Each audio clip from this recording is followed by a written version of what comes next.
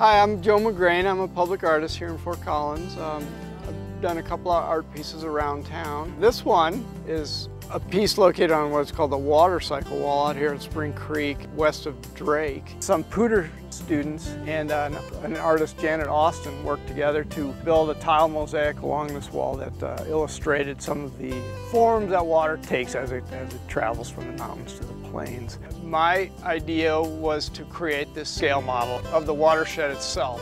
Really tactile, really fun to touch. I called the blue tongue, actually, and the title is called Water Washes the Earth. So this is a marker along the trail, and the idea is that it draws you, it marks the entrance to the art piece, and is the beginning of this sequence. We tried to unify this as an interpretive space, sort of this dry to wet. I have included this little nod to Horsetooth Rock here, just to orient you to the Spring Creek watershed. I sculpted a lot of sort of sub-watersheds on this, where each little basin is defined by a little stainless steel dam, and within that dam is a little groove cut in. So the principle is when it rains, water would soak in, but in this area, a lot of that hard surface causes the water to run off. Now, without these little check dams, it would run immediately into the creek. What the utilities department has done is they create these things called detention ponds, where the water is sort of staggered behind this pond before it drains into the creek, and it keeps the water in the ground, on the landscape longer. So when you press that button, it fills this up. It's like a shower, like the rain hits the drainage, and then you turn off the button and the water slowly drains through these little grooves I've cut. I've also included here these little stainless icons here, and those are sort of a nod to sort of non-point source contaminants. So there's leaf and yard waste, your house itself, trash that gets blown into the system, pets, and cars, leaky brake fluid spills, and those are elements that we as neighbors can address. This piece is one of many interpretive art pieces that the City of Fort Collins has commissioned. It was a pleasure working on this, so thanks for the opportunity. I hope I can speak loud enough. I've lectured in 2 other classes today, but I just wanted to point out, especially since we had that very interesting talk earlier, and he mentioned Spring Creek. But one thing I want to point out, the streams that we have now in the urban aspect of Fort Collins, including the Poudre River, is nothing like they were before the white Europeans came. And already by the late 1850s, 60s, and especially by the early 70s, irrigated agriculture was extremely well developed, and most of these streams became part of really irrigation ditch networks. And it's always kind of humorous to me when they say we're going to return it to its natural state, for 3 reasons. One, we never really knew what the natural states were, because the change happened so quickly before anybody really did any sampling of when we talk these insects. And one thing I want to point out, I hate to use the word bugs, because somebody can bug you, you have a bug in your computer, you're sick with a bug. And so I like to say insects and their relatives, so please bear with me. And so I just wanted to point out very quickly, and there's some great work. I'm just going to repeat some of this work very briefly here at the beginning, but if some of you are interested, there's been some fantastic papers and books written on perhaps what these systems used to be like. And as was aptly mentioned several times, Spring Creek is really a storm water system now, and no longer really a creek or a stream. Like I mentioned before, I want to get into the insects, the big problem is that we really don't know what these streams were like in terms of their physical appearance, their biota, what were the insects and their relatives in these streams. And one of the big problems, usually in a lot of areas of the United States, there's at least what we call a reference stream, where you can go back and kind of see what the other stream should be or could have been. but many of you realize that there are no reference streams from Wyoming to the New Mexico border. All along the Front Range, all these streams have been completely changed. And perhaps the most probably untouched is probably the Little Thompson River, at least before it gets to I-25. But even now, that's changing a lot with the development in the lower reaches, Berthoud and westward. So again, now they're all components of irrigation ditch networks. And I always want to point this out because some people think, you're walking hand in hand with your loved one and you see these beautiful mayfly swarms and this gorgeous landscape, and that's how it should be. But that's now, for one reason or another, that's now how it ever was or ever will be. And we can talk about that later too. And this is, see, this gentleman's right here.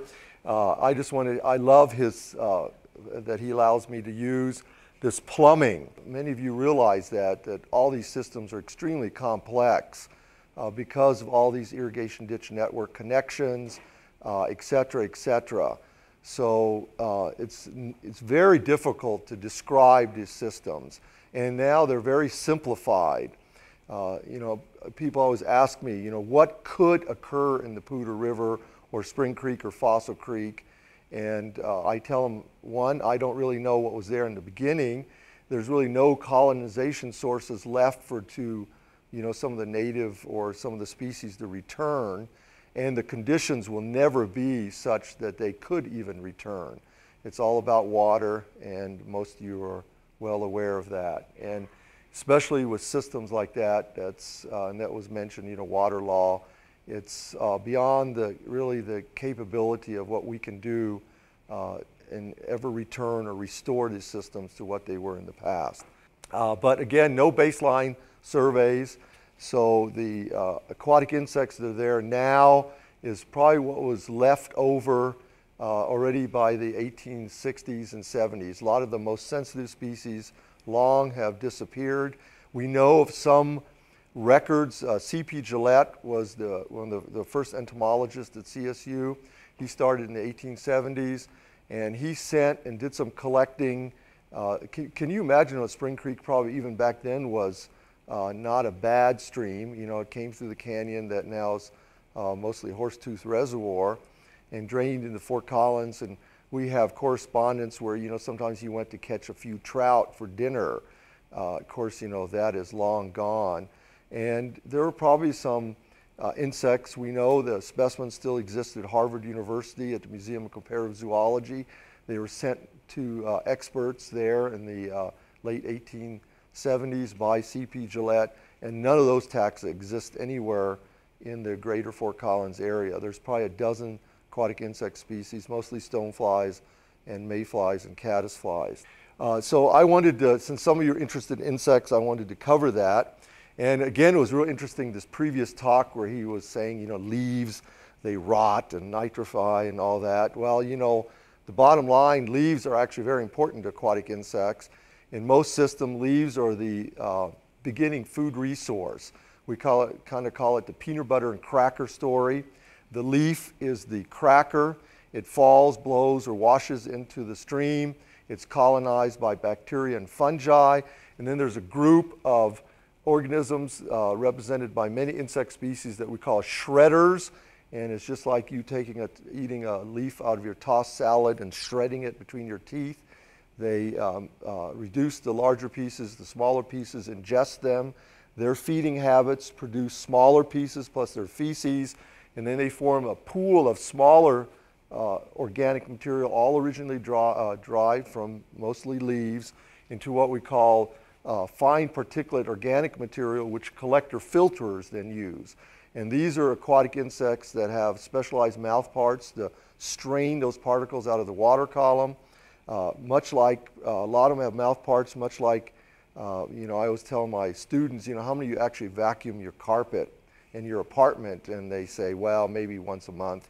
That little, and sometimes I have to explain it several times, that cylinder that rotates at the bottom of the vacuum cleaner with those stiff those stiff brushes there, and that removes the particles out of your pile, your carpet.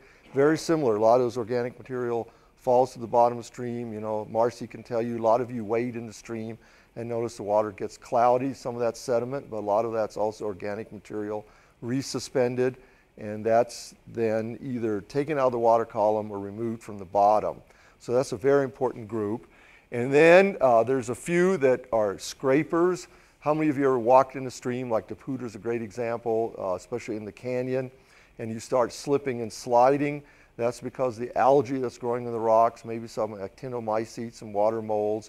A lot of the algae are diatoms that have silica skeletons, and that's why the rocks are slippery. And these aquatic insects then have mouth parts like a paint scraper, and they scrape that material just like you'd scrape a pan and get that. I like to do always that, get those eggs, you know, that stuff that's left on the pan, and eat that. And that's what they do.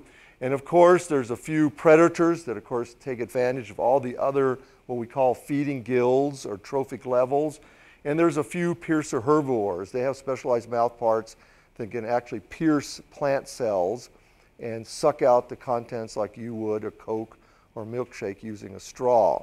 So the big picture is this, and that's why I always like to show this. And all the streams in Fort Collins, the Poudre River from the canyon mouth maybe to Lions Park, it's still not bad, but especially Fossil Creek, Spring Creek, others, this type of cycling has been totally disrupted by the current management of these streams. So again, it shows the leaves falling in, they're colonized, taking care of the shredders, and then the smaller particles form that food resource for the collector gatherers, collector filterers, and then you know, some of the algae that's growing in the rocks are taking care of the grazers just like a cow would on a field. So this big picture can then be, and you don't need to see this, but I just wanted to point this out, that the communities of aquatic insects can be very much, you know, predicted by the food source that's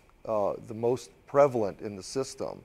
So generally in more headwater streams where there's a lot of canopy cover, you have a lot more shredders, and as the canopy opens, you know, you have more of these collector filters and collector gatherers. And if you would look at, for example, the community structure of Spring Creek, you would find that majority of the taxa, and another thing I wanted to mention, you know, they're not all aquatic insects. If any of you've collected in Spring Creek, even the Poudre River, there's a lot of crustaceans, different types, from amphipods, we call scuds, or some of the aquatic sow bugs. How many of you seen the planaria, very common Dugesia? There's one species in all these streams here. Lots of little fingernail clams, there's even some leeches, so aquatic worms, etc. So not just insects, there's lots of other invertebrates that I want to point out that you can't forget, and they're all important, and a lot of those are even more resilient and resistant to perturbations, to pollution, to water quality problems than the aquatic insects. And so just wanted to point out this doesn't exist really in any of these urban streams anymore. And so what you have now is generally a community that only would not exist if there was no water. That's how tough they are. So I just wanted to cover that, hit that. I just wanted to show you a grazer here. This is from Bob Zulik, gave me this. And this is a case-making caddisfly, and I want you just to see them. There'll be a close-up here, underwater. Oop, that one just left. And this close-up, and this is considered a grazer. And watch their mouth parts right here. They're feeding on this just like a cow would, or some of you, how many of you have been accused of being a grazer? And so, so that's a grazer. And so now I want to just go over the aquatic insect orders. And you know, usually this takes a whole semester. So I'm going to make this kind of, you know, kind of squeeze it down in, what do I have? You know, half an hour. Okay. So these are the major groups, and you saw some of the beautiful images that were submitted and chosen, like mayflies, aquatic beetles, etc. And of course, at the end of this talk, you're going to have to actually write all these down and spell them correctly for me, but you don't need to do this. But the major groups, I'll mention them, are the mayflies, usually the odonata, the dragonflies and damselflies in Colorado, are mostly standing water species. So like for example, there's very few, in fact there's only really one dragonfly you find in running waters down in this elevation.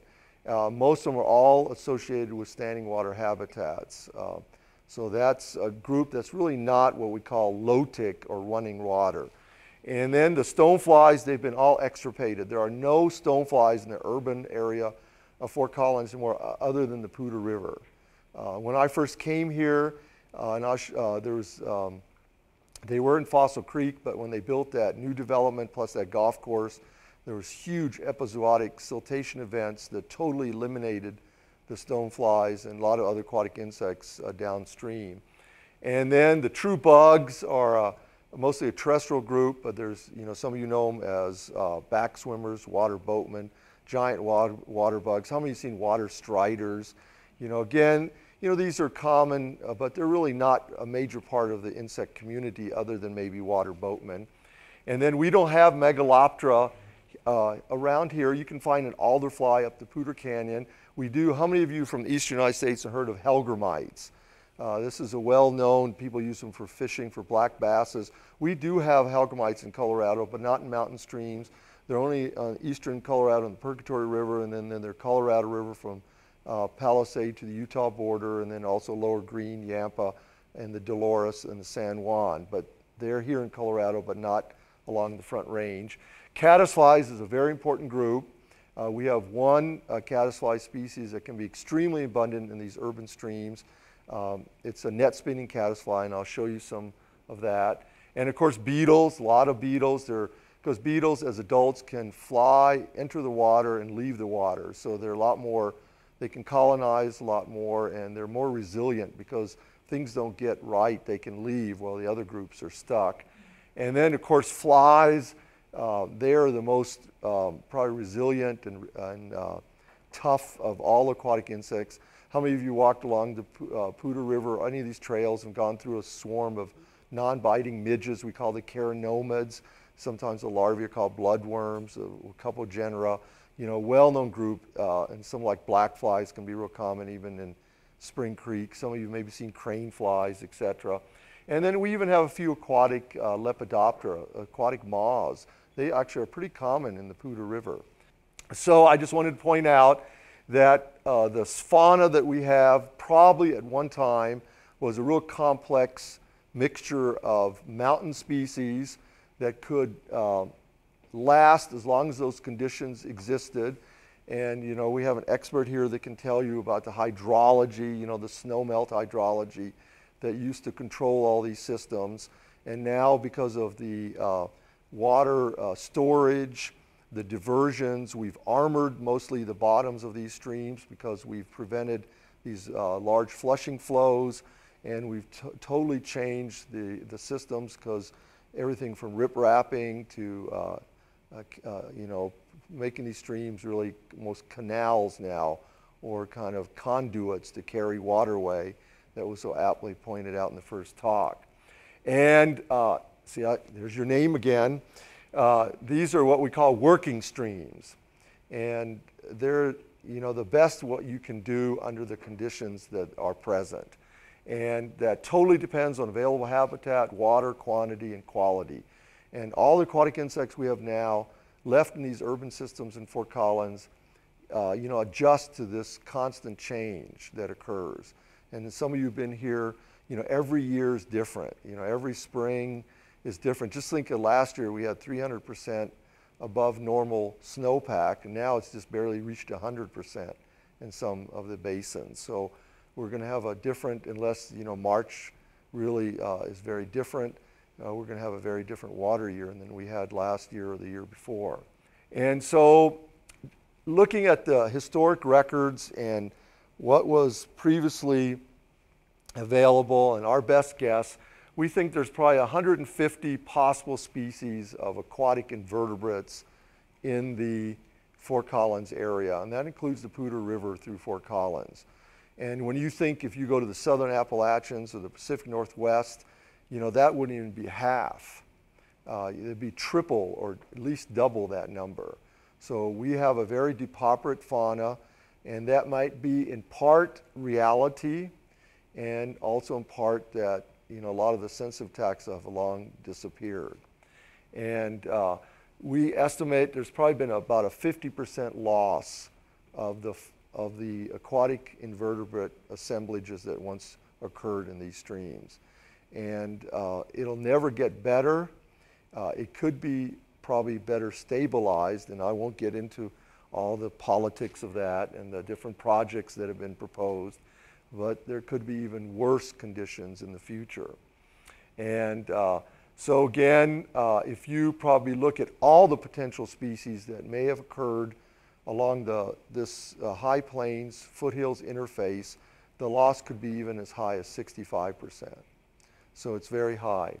So just some of the work we've done in some of the what we call the EPT, the mayflies, Ephemeroptera, the stoneflies, Plecoptera, the caddisflies, the Trichoptera.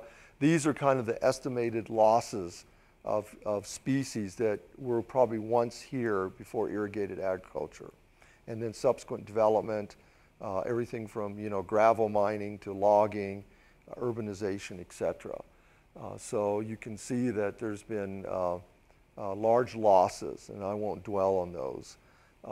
And like this is a nice winter stonefly. This is Capnura wanica, a really sweet species that's coming out right now. And it used to be probably an extremely abundant winter stonefly in Spring Creek, Fossil Creek, Box Elder Creek, but it's totally been extirpated. It no longer occurs. You have to go up Poudre Canyon. You can still see it in Elkhorn Creek and sometimes in Young's Gulch, which are the closest places. But it's more or less gone now. And I just wanted to show you, this is Fossil Creek, during the development of that golf course and that big housing area near the headwaters. They put this dry creek, which I've sampled many times, underground. Well, you think a lot of headwaters of Fossil Creek is under that shopping center there at the corner of College and Harmony. And so these are some of the taxa, and you don't have to worry about scientific name. I get all excited. But these are probably taxa that once occurred in these urban streams that we know for sure, because there's actually physical specimens, mostly at Harvard, some at the Philadelphia Academy of Sciences too, that were once collected, at least here in the late 1800s in Fort Collins. And they have the label, C.P. Gillette's label, Fort Collins, Colorado. And they have not been seen, probably since the early 1900s. So really quickly over the groups, I want to roll here. I still have some time. All of you have to learn these, since some of you drew them. Mayflies, the immatures, and Marcy knows all this by heart.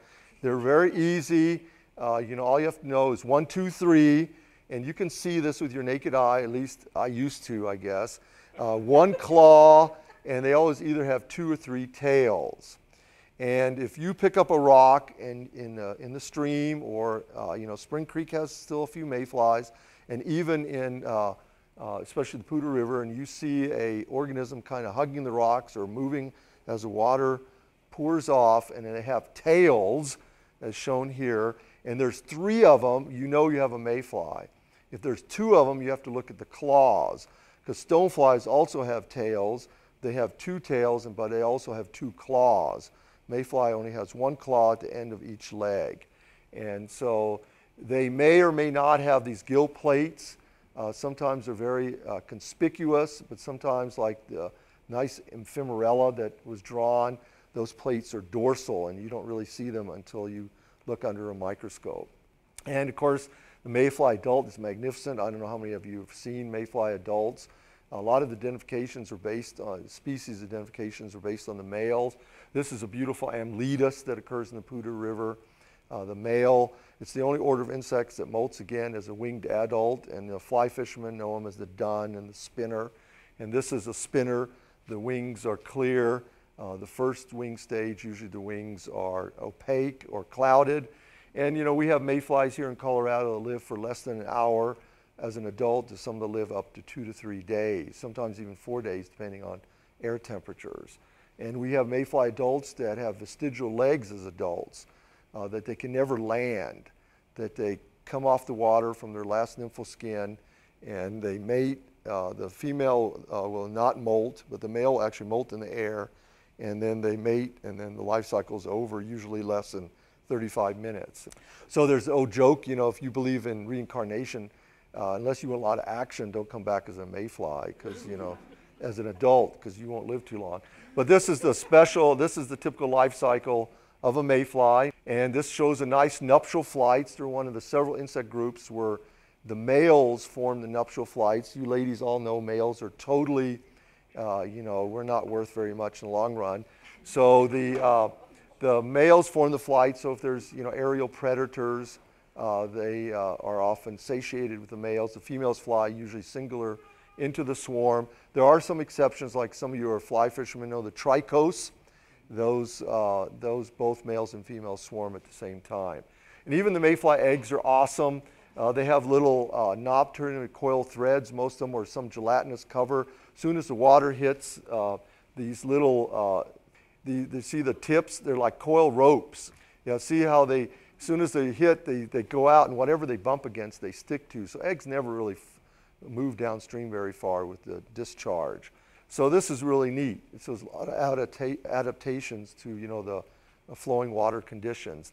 And I just wanted to cover the common families you would get in urban streams here in Colorado. The big one are the beetids, and they're called minnow-like mayflies because their bodies are very minnow-like, torpedo-like. They're swimmers, sometimes clingers, and they all have these nice gill plates on the, at least most of these segments 1 to 7. You can see them on the side, and all that is just extra surface area for the oxygen to diffuse into the body wall.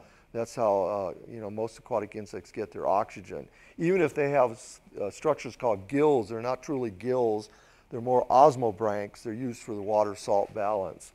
And so this is a well-known group. We have one common species, Betis tricaudatus, and that one species is found from northern Florida to Atlantic Canada to Alaska to Baja California. At least that's how it's being currently recognized. Maybe with molecular techniques they'll find out that it's more than one species. So this is a common one, and they're these are amazing on what water conditions they can take. I mean, even polluted systems, they seem to exist at least in some numbers. And they're usually collector-gatherers. They feed like the vacuum cleaner, but sometimes they also can scrape algae off the rocks. This is the famous little stout crawlers. I tried to put common names. This is the famous trichos. They only have one pair of these triangular gills on the second abdominal segment. This is a very common mayfly in Spring Creek and Fossil Creek.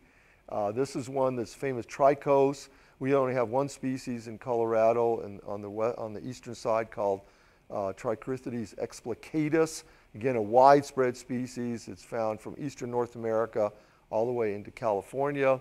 And they may have, just like Betis, 1 or 2 generations a summer, meaning that they can go from egg to adult probably twice during the summer. These may even go 3 times, depending on how long the fall is. Lately, we've had some really nice long falls. I remember I teach an insect identification class that require collection, and I still remember those years we had a severe killing frost in early September, and it was great. No more insects to be collected and later graded. Okay, so, but now, they can collect until Thanksgiving sometimes. So this is a well-known group. They often this mayfly can take a lot of siltation. They have special gill covers that cover the more fragile portion of the gills, and they can really survive often areas that have high sediment loads. And I just wanted to show, this is a mayfly here, and this is a Betis, or actually, excuse me, this is an Amletus. And I just wanted to show you how they use their gills. They put them right in the water current so they get the maximum exposure and get as much oxygen as they can. And here you can see them. The one on the left is one of those ephemerellids. And of course, most of you know this. This is why mayflies are probably one of the better known groups of aquatic insects. I never argue with an angler, a fly fisherman, because they probably know more than I do. They spend more time on a stream than I dreamed I could spend, and sometimes to the chagrin of their loved ones, but they surely know their stream, and especially the angler that takes it as almost like a metaphysical experience, really know the literature and know the names. And tying a fly is, to matching the hatch is something special. I did want to cover the Odonata because that's everybody's favorite. It's one of the manhole cover. Odonata. I wanted to go back. Mayflies, we have 107 species in Colorado, and there's 670 in North America, and about 2,200 in the world. It's not a large group of insects. Odonata, we have about 114 species in Colorado. Locally, maybe 30, 40 species. It's a group that's primarily standing water. There are many more running water species, more in the Midwest than the East. Last year, I hosted the International Dragonfly meeting here. They were kind of disappointed, compared to South Carolina or North Carolina or some of these places where, you can find 80 species. But we did collect almost 2/3 of the known Colorado fauna in July when the meeting was there. And so they're a well-known group. There's two types as adults. We call them a damselfly and a dragonfly. The dragonfly is easily identified because the forewing and hindwing is different shape and size, whereas the damselfly you see here, the wings are almost the same size and shape, and they hold it roof-like over the body, whereas the dragonfly holds it out. And both the dragonflies, damselflies, and mayflies are a really ancient group of insects because they're the only insects that are still extant, existing today, that can't fold their wings over their back, which was a major step in insect evolution. So they're called Paleopterous orders, the old orders. And they both share, the bristle-like antennae and having veins, a lot of veins in the wing. And the immatures, Dave Leatherman's picture there of Archlestis grandis. Dragonflies and damselflies have that remarkable lower lip that can be retractable. Remember the movie Aliens when Sigourney Weaver was against the wall and the mother alien came out and their mouth part went out like this and started snapping? That's how they do it. They grab their prey, drag it underneath where their mandibles chew it up. And they're all voracious predators, both as adults and immatures. And this shows a head-on view of a dragonfly. I like that Pothemus lydia, the common whitetail that was one of the winners. That's one of our common dragonflies here. Dragonflies are a lot like birds. They all have common names. In fact, it was real interesting at the dragonfly meeting were the Sibleys. Some of you know that, the Sibley Bird Guide, which many of you maybe use. Both the father and son was at that meeting because they're all into dragonflies. The president of the American Bird Union, what's the proper name of that organization? Yeah, he was there with his wife, and they're all, and they don't collect with a net. They collect with digital cameras that, sometimes have lenses that big, and it's a huge enjoyment, identifying dragonflies and damselflies. And, the nymphs are, the immatures are voracious predators, and, the adults are really well known. There's a lot of work needs to be done with immatures. In fact, some of the immatures have not been formally associated with some of the adults. In Colorado, each year we seem to get a new dragonfly. Because remember, at one time, the Great Plains used to be a formidable barrier to dispersal. But now, because of all the stock tanks, ponds, reservoirs, all of you have flown from Denver to Kansas City, all you see is water when you look out the window, all those. And so a lot of these eastern dragonflies have now successfully dispersed in the last, 20 to 30 years. And so it's amazing. You can find dragonflies in Fort Collins that are typically the same ones you'd find in North Carolina, Florida, it's typical eastern ones. And, Dave Leatherman takes these beautiful pictures. This is one of our look, they have all beautiful names, variegated meadowhawk. In any of these ponds, I noticed they're draining them. So even the city of Fort Collins now has lost their water. I noticed that running deer, those are all being drained because of the water now. Is that reason? Somebody can tell me that? I noticed they're all draining. I saw the bald eagles eating all the fish that were there, frozen. But you can usually find 5 different species of meadowhawks. And, the 8-spotted skimmer is very common. There's the 12-spotted too, Libellula pucella. And, this is our only dragonfly that lives in running water. This is Ophigophus severus, the pale snake tail, very nice name. You can see these really commonly sometimes along the Poudre River on the meadows that are nearby. They like to perch in the kind of open areas as adults. Very beautiful dragonflies. If you were in the Ozarks and eastern United States, you can get up to 12 species of that same family, Gomphidae. And then, you know, the spreadwing lestes, another common damselfly here in some of these wetlands that you can find here. And same with these Inalagma, these bluets. And, you know, dragonflies are the most primitive of all insects in terms of mating. I remember when Dave Leatherman gave this talk, he made pretty good fun out of it. But the most insects, you know, the male genitalia and female genitalia is the apex of the abdomen. But in the dragonfly and damselfly, the male genitalia is ventrally on the second abdominal segment. And then he curves his abdomen and picks up the sperm from that area. And then the female, the sperm is actually produced in the rear, and then he deposits it in his genitalia. And then when they have this wheel, how many of you have seen this wheel? This is very unique only in the order Odonata, which means tooth. Some of you have been to an orthodontist.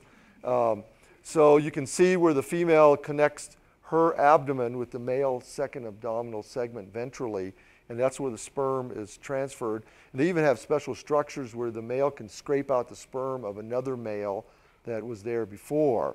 So, and then next, and so sometimes they make sure that they're the last male. They even follow the female back to where she's laying her eggs.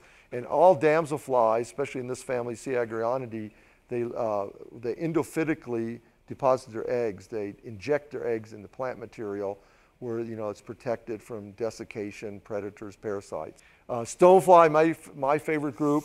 Colorado is really boring when it comes to stoneflies. There's only 87 species, like Virginia has over 160.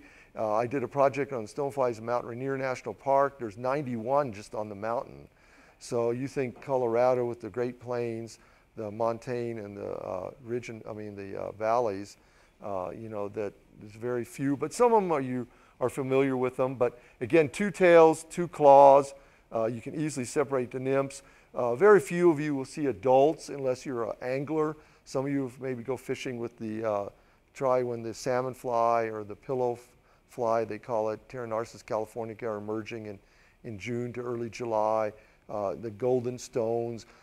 How many of you have seen skins like that on the shucks, the fly fishermen call them, on the rocks of the Poudre? That's the famous, one of the golden stones. There's 2 species in the Poudre, Clocinia sabulosa, and which is also found, some of our stoneflies are what we call whole Arctic.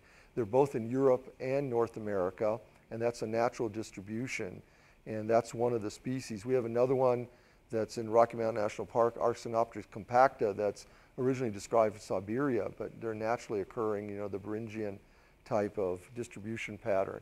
But stoneflies are extremely sensitive to any kind of pollution, especially temperature, and 99% of all stoneflies are found in usually higher elevations, mountainous areas. And like, for example, we only have 3, maybe 4 stoneflies that are found east of I-25. And almost half of our species emerges during the winter. Most of our our stoneflies are in the family Capneidae or Nemuridae, and they emerge right now. How many of you have seen them walking on the snow when you're skiing? Very common. And this is Clocinia sabulosa. This is the male of really common one in the Poudre River, the big golden stone. He can't fly. The female flies. So the male actually waits for the female nymph to get on the rock to emerge, because he has to mate with her right there, because after that she flies away and says, ha ha ha, you know, you won't ever find me again. And so this is really neat. They drum, you know, a lot of stoneflies communicate with each other. The male taps his abdomen, makes a noise, and the female taps, and that's often how they find each other.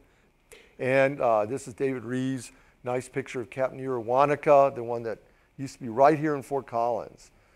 You know, too bad we couldn't walk right over here and I could show them to you.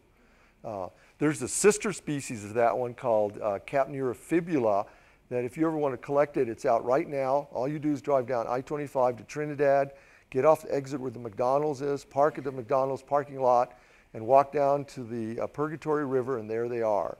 And the males are totally wingless, and so are the females have really short wings. Very nice stoneflies. And of course, you know, these are some of the patterns. I just wanted to show you the Pteronarcis californica, which is shown here, the male. And so how many of you have seen the movie River Runs Through It? Remember the stonefly at the end when the two brothers? See if you know something about stoneflies. A lot of people thought it was actually Pteronarcissus californica, but it was not. It was one of the golden stones, Hesperperla pacifica, a common species in the upper Poudre, and once was extremely abundant there in the upper part of Fossil Creek, and now it's totally been extirpated. True bugs, I just wanted to show you that. Go on. These are all common things. You've seen this is mostly, there's some aquatic representatives of mostly a terrestrial group.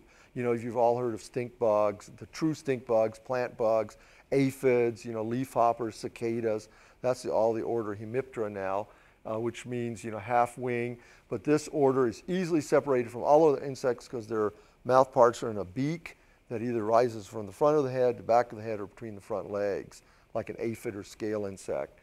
So these are mostly predators, or they feed on plant fluids. Some of them are well known, like I hope none of you had an experience with bed bugs yet, or kissing bugs, the Chagas disease vector, but the aquatic ones are very nice, and many of these are widespread. The species we have in Colorado occur, almost throughout in North America. The caddisflies, this is a really well-known group. Trichos, meaning hair, wing. This is a large group. We have here in Colorado close to 300 species. There's 1,400 in North America. So this is a very diverse group. It's a sister group, the closest relatives to the butterflies, moths, and skippers.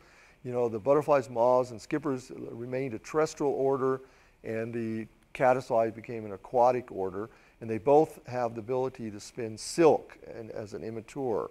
The larvae of caddisflies have the same kind of gland, just like some of you may be wearing a silk shirt or silk tie, silk underwear, who knows. And so because of silk, they can either be free living, they use the silk as an anchor line, just like if you would climb rocks or rappel, they tie a piece of silk, glue a piece of silk on a rock and let themselves out till they get to the next rock and cut off that silk. Or they can make these shelters out of silk, make spin just like a spider. And then, or many of you are familiar with case making. They can glue particles together to form cases of all types of material, or they make these capture nets. And caddisfly adults look like a drab moth, except they lack the scales, which are flattened hairs like Lepidoptera, and then they lack the proboscis, the coiled galea that most Lepidopterans or butterflies, moths, skippers have. And caddisflies, because they have the ability to secrete silk, compared to only the Diptera, the flies, have been able to colonize and adapt to all types of aquatic systems. So like, for example, locally here, we have some really nice caddisflies in some of these retention ponds, because there's lots of caddisflies that like cattails in the standing water. And some of them like only fast-flowing water, some like slower waters. And it depends if they're, they make these cases. Please make sure you learn how to spell all these family names. Remember, in all zoology, all families end in I-D-A-E. You should know that. And here's one of the capture nets. And if you get good enough, you can measure them and even tell what genus spun that net. And so, for example, the next one here, this is the common one in Spring Creek, Fossil Creek, Poudre River. This is Comatopsyche analis. It's real interesting, the same species now occurs on all the Hawaiian Islands, because it was actually introduced from Colorado and California at one time in the 1950s, the Lockheed Constellations. They filled up coolers with caddisflies from some of the streams, Clear Creek, Dry Creek, and even the South Platte River there in Denver, flew them to Hawaii to release them in the stream so they can keep this trout stocked there, because the trout used to starve to death because there were no in-stream aquatic insects in Hawaii. Now there are, including this one. And so this is very common. This is a net spinning caddisfly, and this is the type of net it makes. So what it does, the net is, of course, like this. The water goes like that. It captures particles, both plant and animal, and it's just like a giant salad bar. The caddisfly larva comes out from the retreat and grazes on the net and picks what it likes. It might not like the garbanzo beans, but it might go for the red beets instead. So, well-known group. Lots of work has been done. We also have another, Hydropsyche occidentalis is very common in the Poudre River. These are, again, very tough insects. They can survive a lot. And just wanted to show you, this is a filter feeding. This occurs in the Poudre River, sometimes even in Spring Creek. This is Brachycentrus occidentalis, the famous Mother's Day hatch caddisfly of the Arkansas and Colorado River. And this is a filter feeder. And I just wanted to hold their feet out. They have hairs, and they grab particles. And watch him how he takes his leg and puts it in front of his face. And just like if you had a real bad case of dandruff, I'm not saying you do, and you take a comb, and you comb your, the dandruff, the static electricity gets it, and then you lick it. That's how they do it. So that's filter feeding caddisflies. And of course, most of you are familiar with these. How many of you have seen case-making caddisflies? A lot of people think that's the only caddisflies out there. Actually, they're a small percentage of all the total caddisflies in the world. But they're very conspicuous. And we have some really nice case-making ones that still occur even in Spring Creek. You can find Hesperphylax occidentalis, even designatus sometimes, especially in the headwaters of Spring Creek. Since somebody showed the beautiful diving beetle, he had Diticidae. He had the predaceous diving beetle, Ditiscus marginicollis, at least that's the one it looks like he had. But these are, again, basically a terrestrial group. One out of every 5 living things is a beetle. And you think there are more beetles than all the vascular plants, algae, and fungi put together. And so some people estimate in Colorado there's maybe 100,000 different living things, and insects probably make up 20,000 or more of that, and beetles probably make up a good percentage of that 20,000. So a very successful group, but most of you know them as more terrestrial groups, like ladybird beetles, fireflies, these things that you can get romantic about. And beetles are pretty cool. The adults are a piece of cake because they're the only insect group that the front wings are modified in a shell-like structure. Sometimes they're soft. They meet down the middle in a straight line, and they lack any kind of veins. But there's lots of nice aquatic. We have probably in Larimer County over 200 species of aquatic beetles. And some of them feed on algae, some of them are predaceous, some of them are scavengers, etc. And what they do, the adults actually take a bubble of air down with them. And you can see that silver or that white, that's a bubble underneath their wing covers where their spiracles, they're opening to their tracheal system, the tube-like system that innervates their body that carries oxygen to the tissues and different parts of the inside of the beetle. That bubble lasts depending on temperature and partial pressure of nitrogen and oxygen in the water. So sometimes they can stay underwater a great period of time. Apparently the world record is 13 years. I always wonder how they determined that. Somebody was watching it for 13 years, but they even got that published in Science. And this is our common one. You can find this one in Spring Creek and Poudre River. This is one of the elmids, the riffle beetles, a very common group. They're, again, a very resilient group. And that group's kind of interesting. All beetles pupate, have their pupal stage on the land. And then they'll, like this group, they'll hatch as adults, and they have a short adult life on terrestrially. They mate, and then they enter the water and never leave again, this family. In fact, the wing covers become almost cemented together. They can never actually open their wings again. And they'll live 3 to 4 to 5 years in the streams here locally. And this is, whoever drew that nice beetle, that one that won the, that's the larvae of it right there. That's the immature. They have these predaceous mandibles, and some of these can actually have been implicated in decline of certain amphibians because, they grab the amphibian and then they inject digestive enzymes that extraorally digest their prey and suck it up again like you would because the mandibles are hollow or have a tube or a canal that allows the digested liquids to seep back into the larval beetle. And then I just wanted at the very end here end with everybody's favorite, because you do enjoy mosquitoes. When I first came to Colorado, mosquitoes were nothing but a nuisance. Now, they're vectors for a disease, all of you know, West Nile, and, other parts of the world, like CDC estimates that, hundreds of millions of people will be exposed to mosquito-borne diseases, especially like malaria, etc. And you think, why is the CDC in Fort Collins? It was originally in Greeley because of Western equine encephalitis, a mosquito-borne disease, and then also strep throat, but that has nothing to do with insects. But some of these are very common, like the chironomids, the non-biting midges, the black flies. And dipteran immatures are a piece of cake to identify because they're the only order of aquatic insects that the larvae, the immature stage, have no jointed thoracic legs. So, you know, the maggot-looking type of immature. Just usually a developed head capsule, sometimes that's even reduced to mouth hooks.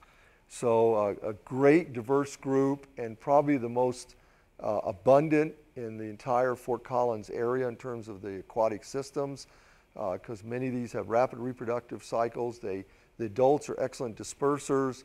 They you know, colonize habitats very quickly as they're formed and often have large numbers of offspring and high densities. And all of you seen the nice swarms of the adult midges. And here's everybody's favorite. All of you know what makes a mosquito bite itch, I hope, right? The saliva, yeah. See, you are a genius. You are completely correct. So yeah, you know, a mosquito keeps the blood from clotting. They inject saliva, and that's what's left when they leave, and your body doesn't like it. So a well-known group, and you know, a lot of the dipterans have the most remarkable of all feeding habits. Some of them are predators, some are collector filters, collector gatherers, some of them are parasites. They cover the entire gambit of what we call the feeding gills, and that's one reason they're really successful. And in fact, they're small, they disperse like I mentioned, they colonize. You know, dipterans are everywhere. And how many of you seen ever the blood midge, one of the only 3 insect groups that actually have hemoglobin, the respiratory pigment? The other one of them is also an aquatic insect, the back swimmer, but the other one is not, the horse bot. Some of you have maybe had gastrophilus if you have a pet horse. Almost a good chance almost every horse has had a bout of you know, what we call gastrophilus intestinalis, the horse bot. So these can actually live in very anoxic conditions. And one of the last slides I wanted, that's the scanning electron micrograph of a black fly larvae. And that's the filtering. The antennae are modified to filter out particles. And you can see that one particle is even captured there. And they just sit in the stream filtering out this fine particulate organic matter in the stream. And you know, we have like 5 species in Spring Creek. We're really fortunate that they're not really bad biters here. How many of you have ever been to the northeastern United States or Atlantic Canada where you can hardly stay outside because of the black fly, especially late May, early June? Most of our black flies are ornithophylic. They're bird feeders. And so some of them get in ears of horses, etc., but they're not biters like even a lot of other areas, southeastern United States, mid-Atlantic states. Very common group of aquatic insect. So here's your test. So all of you know these aquatic insects, right? So I only have a couple more minutes. I wanted to stay on time. Unlike you know, when you get old and ugly, you have to go to bed early. And so I always try to be in my office at 5:30 just to handle the email. But so in Ephemeroptera, you should know the mayflies. The immatures is what you'll be encountering. But how many of you have ever seen a nice little mayfly in your screen in your house? And sometimes they have that nice color patterns on their wings. How many of you have seen that during the summer, late summer? That's Calobeatus ferruginous hagani. That's a very common pond-inhabiting beaded mayfly that occurs in all these settling ponds, all these ponds that are everywhere around Fort Collins. Even in your bird bath, they can do fine water features. If you have, like some people, when I used to go around with the mosquito people looking for culex habitats, you know, people put these plastic swimming pools in their backyard so their dog has a place to jump in, and sometimes they're even doing well in there. So in Ephemeroptera, remember 1, 2, 3, 1 claw, 2 or 3 tails. So right away, if you look at a rock, pick it up, and you see these insects that have 3 tails, it's going to be a mayfly. And if you find a stonefly, Plecoptera, in Spring Creek, you better let me know about it, because that'll be probably headlines in the Fort Collins Coloradoan. Maybe the only decent headline, never mind. So, so then Odonata, you should know. The dragonflies and damselflies, the immatures have that lower lip that's retractable, very distinctive. And you have the damselflies and the dragonflies. The damselflies have those 3 gill plates at the tip of their abdomen, while the dragonfly nymph, they have internal gills. They have rectal gills. So I'm sure Marcy does that. If you put a dragonfly nymph in a pan of water, you know, they jet. They're like they expel water out of their rear end and they use that to propel themselves actually. Well, damselfly have those 3 plates. Then stoneflies, two tails, 2 claws, and in good years, flow years like this year, I took my class out to Environmental Learning Center, and we were collecting stoneflies, and I thought I was going to have another heart attack or something. But because, we had these high flows, but your colleague can tell you, like one day in November it was like 60 CFX, next day it was less than 6. So with that kind of water management, those stoneflies don't survive. So none of the stoneflies will survive the winter. Generally, from College there, the Poudre River crosses, all the way down, you won't find any stoneflies left in the spring because the water flow gets too low, and often sometimes the freezing or anchor ice can also cause a lot of mortality. Hemiptera, you should know that group. The nice water striders, well-known group, water boatmen.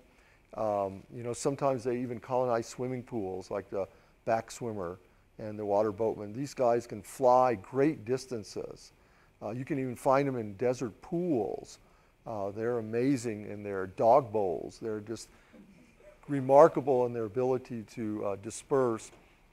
Don't worry about Megaloptera unless you're going to the east, or you go to special places in Colorado. Trichoptera, you should know.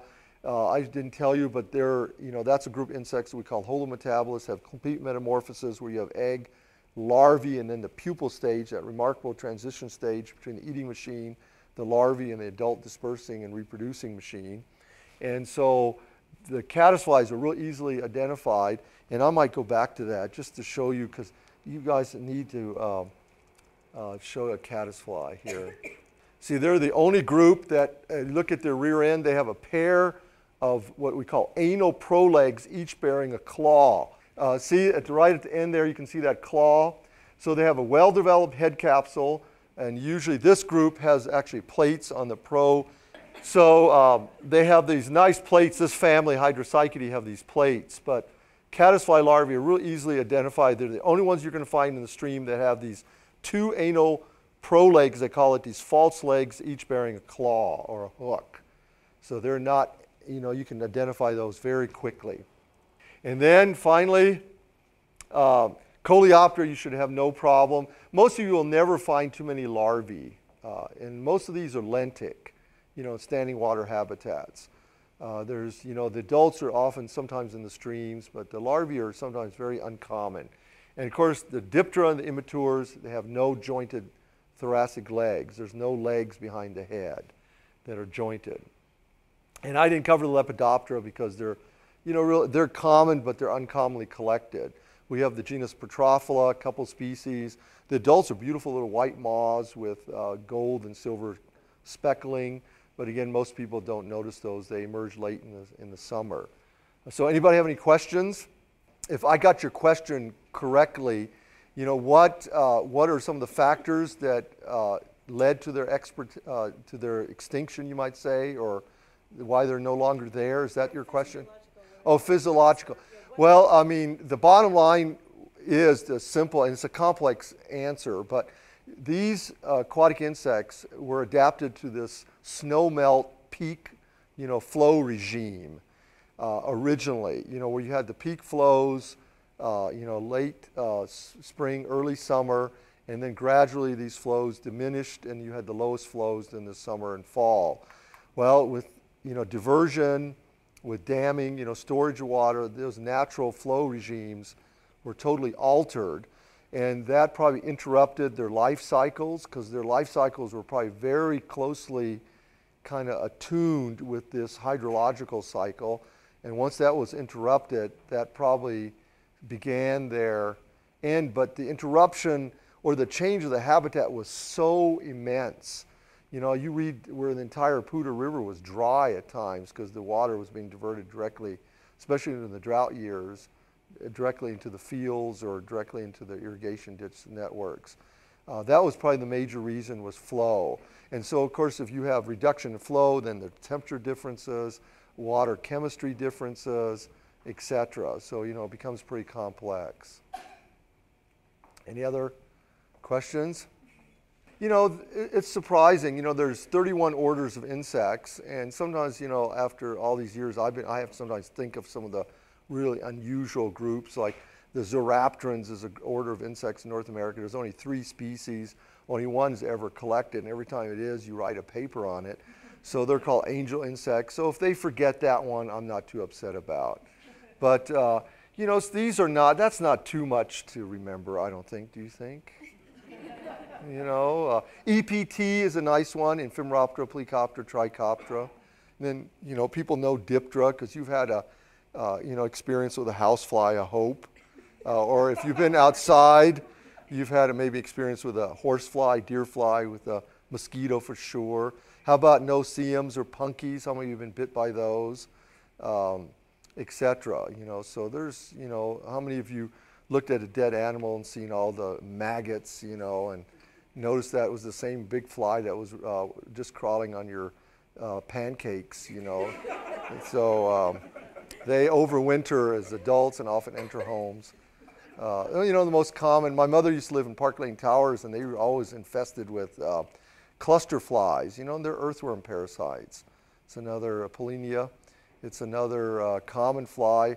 And your earthworms are probably not native to Colorado. The 5 species we have are all introduced, you know, so et cetera. Of the species you find, for example, in the pooter, are there any introductions? Are they either native or introduced? I can't think of really one, you know, of the EPT that's introduced. They're all native species. I mean, we have some dipterans that were probably not native to Colorado, but that's a group that, and I mentioned Odonata, you know, they're not European or Eurasian species, but they were probably not here before the white Europeans came, but they've now colonized. Or like, you know, 1 out of 5 insects that you see in Fort Collins are non-native, if you want to, but they're all terrestrial, you know, European paper wasp, imported cabbage worm, you know, cabbage butterfly, I mean, on and on, earwig, I mean, all those ones that you commonly see. If you find a flea in your house, it's probably the human flea, so that's introduced. So, you know, that's, and you think most of the millipedes, centipedes are introduced, most of the roly-polies are introduced. But aquatic insects, you know, most of the way aquatic insects disperse is through water connections. And, you know, and the adults of most of these groups, other than the Diptera, and probably the Coleoptera, maybe Hemiptera, which are all widespread, you know, they are, the adults themselves, like Ephemeroptera and Plecoptera, they don't really disperse widely. They, like, there's been research done in Rocky Mountain National Park where even though the drainages are only sometimes a few feet apart, the genetics are very unique among the same species, even though they're recognized still as the same species. They've already accumulated genetic differences because there's no panmixis. You know, there's no mixing of the populations because the adults just don't disperse. No, thank you.